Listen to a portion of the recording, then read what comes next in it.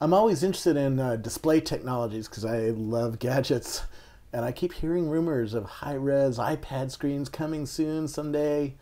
But here I have a company in my room who has a way to make the image much better quality without increasing the pixel count. And that's Nanosys. We're going to hear about it right now.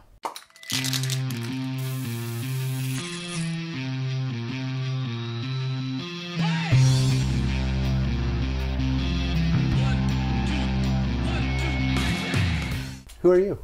My name is Jason Hartlove. I'm President and CEO of Nanosys. I've been working in high tech for about 22 years. Worked 18 years at Hewlett-Packard and Agilent Technologies and brought a bunch of products out to market. And now with Nanosys, we hope to bring some new revolutionary new display components to market. Well, you know, I've been seeing demos for the last couple minutes and it's quite remarkable.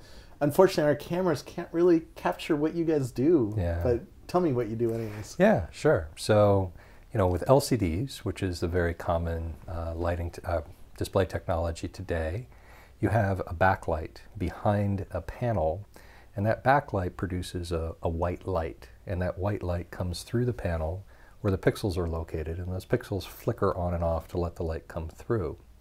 At each location, there's a little filter at each pixel location, and that pixel is either a red filtered or a green filtered or a blue filtered pixel. So you either get a red, green, or blue color at each pixel location.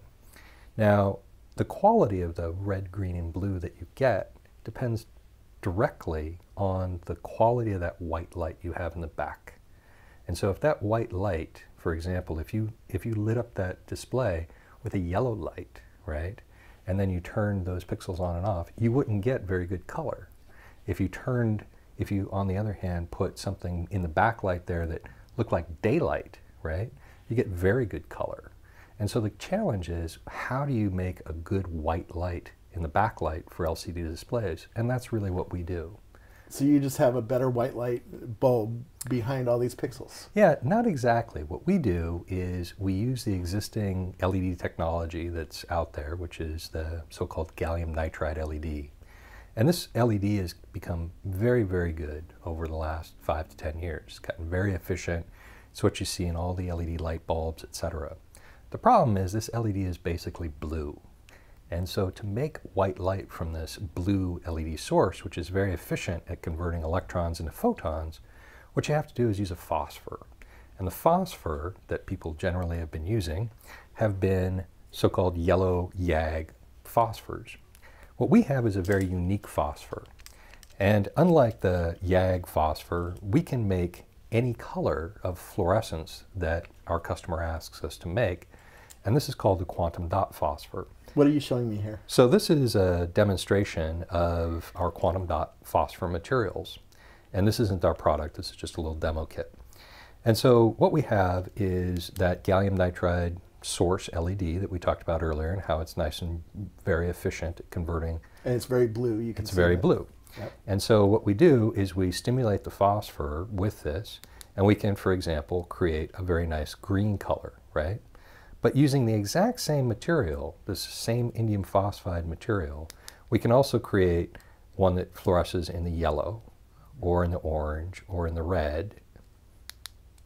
And by specifically controlling the synthesis process during which we make these different phosphors, we can uniquely control those wavelengths of emission. Now, by taking a very good quality of green and mixing it with a very good quality of red and a very good quality of blue, we can make a unique red, green, blue backlight system, which effectively is white light, but it's very pure white light, specifically designed for the display. And so the color saturation that comes out and your ability to accurately render colors is tremendously improved. So the demos you've been showing me, the reds are deeper, are more vibrant. The greens are more, look more like leaves on trees. They're just pure and more deep. That's why it's so hard to demo on a camera, because we're using a camera, and then you're viewing it on an old style LED monitor, right? Which doesn't have this new technology. Exactly. So it's quite interesting because the capture device, the camera that we're using here today, actually is capturing a much wider range of color. The limitation and the whole pipeline through the internet all the way out to the user is actually processing a relatively large gamut of color. The real limitation on the user experience today is that display, that end device. And so your viewable content is pretty good, but your actual ability to view it is pretty bad. So for example, you talked about the iPad there. One of the measures is there's a standard for color rendering called the NTSC broadcast standard. And this broadcast standard defines the color spectrum that broadcast content should have as it's sent out over the airwaves. And HD has a standard, and there are various other standards out there. So when we measure the ability of a device like an iPad or another tablet to render color, it can render about half of the NTSC color gamut. Wow. And that's it, right? So there's fully 50% of the colors that are out there, right, that aren't being accurately rendered to the user by these devices. Yeah, being truncated or corrupted into, red becomes orange or green becomes yellow, et cetera, these types of things. We can take that same technology that's in the display, and just by changing one component, the phosphor component, we can change that to 100% of the NTSC standard. So when am I going to see this in tablets and big screen TVs?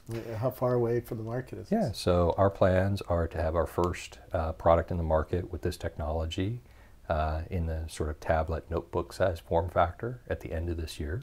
We're working with a major consumer goods manufacturer and the display manufacturers, et cetera, to make that happen.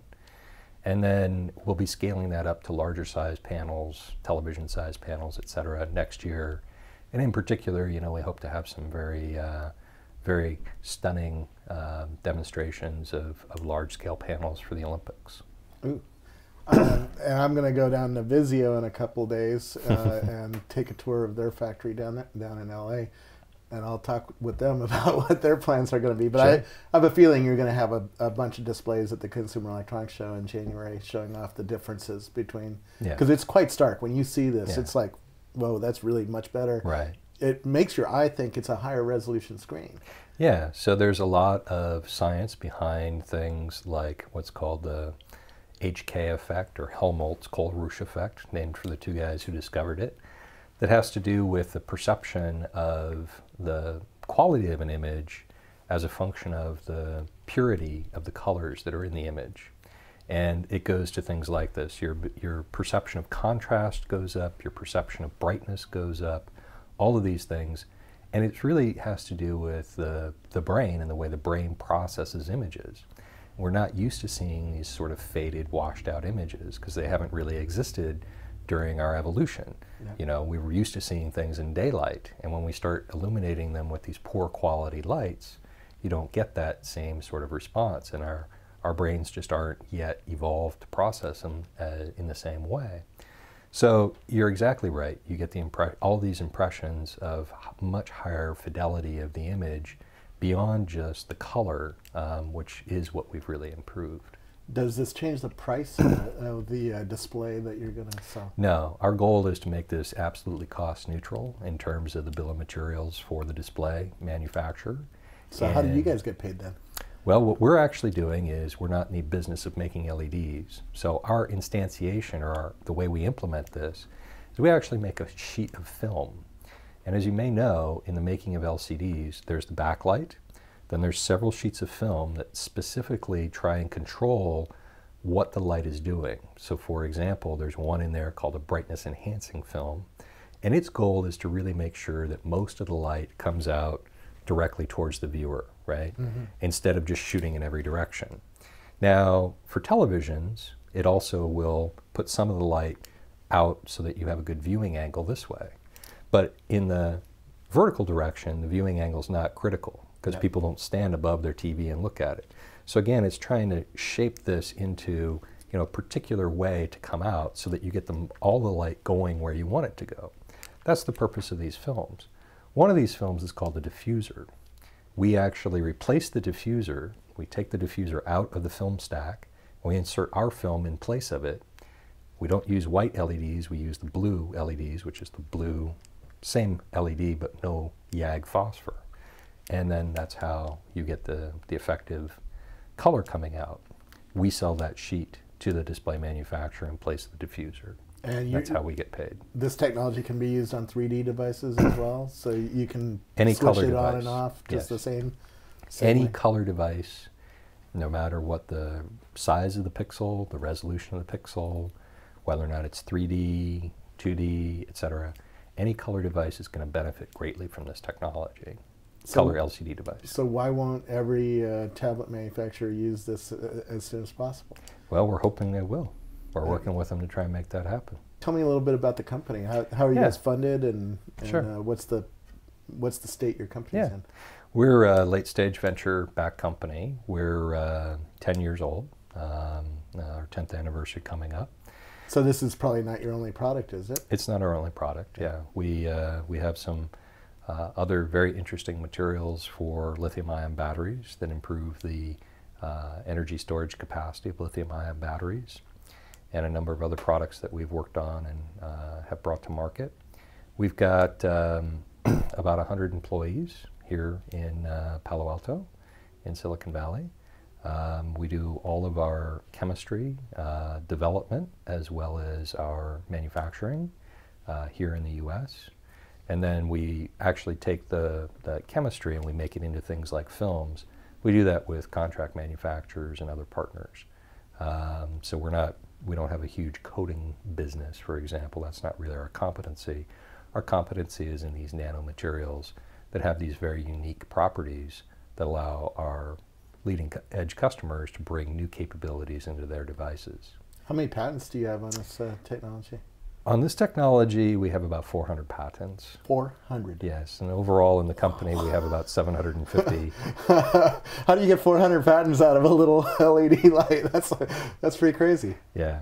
So our patent estate goes back to the very early days of the creation of this technology, and some of the early scientific founders, such as Dr. Munji Buendi out of MIT and Dr. Paul Alvasatos out of Lawrence Berkeley National Labs. And it really starts with what is a quantum dot?